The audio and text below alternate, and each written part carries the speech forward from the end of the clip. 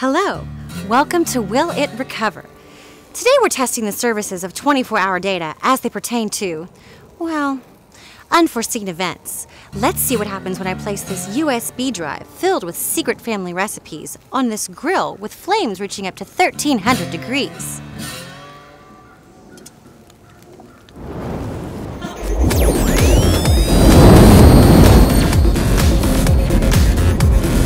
Ooh, hot stuff. So, is our data all burnt up, or will it recover? Let's find out. In addition to fire damage, 24-hour data can diagnose and recover your data from malware, corruption, or electrical and mechanical problems, usually within 24 to 48 hours.